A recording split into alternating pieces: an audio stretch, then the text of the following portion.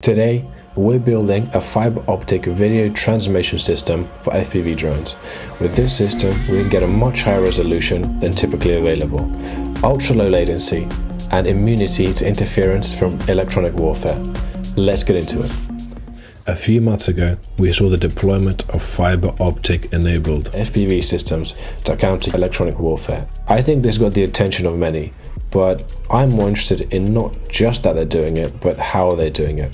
Naturally, the next question for me was, where can I get one? We know that countering standard FPV drones has been a priority for both sides, and they have become very good at this, making fiber optic a logical step forward for secure and reliable transmission. From images circulating online, it seems these systems use lightweight, exposed fiber optic cables paired with a spool and hardware to translate the UART and video feed into a single fiber optic line. There's nothing super challenging here, delivering 720p or maybe 1080p video at 30 fps while encapsulating the ASRS UART data into an optical transceiver. But as always, the devil is in the details. So I started looking online for existing modules.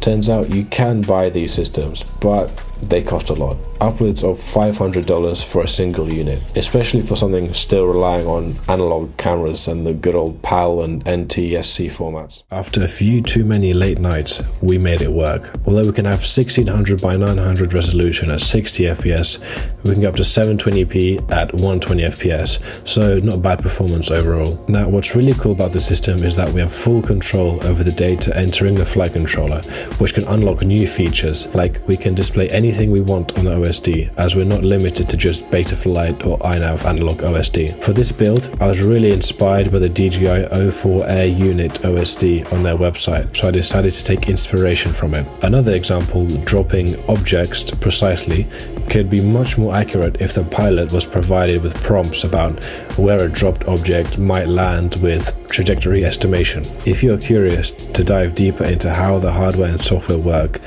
head over to my Buy Me a Coffee page, where you'll find videos breaking it all down in detail. If you're eager to build one yourself, I'm offering a kit that includes all the components you need, along with the software to get started.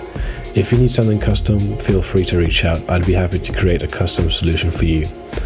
Although this is just a prototype, I'm excited to take this system to the next level. That's why I've decided to give it a name, Specter. Everything considered, all components cost me around $300, excluding the quadcopter of course.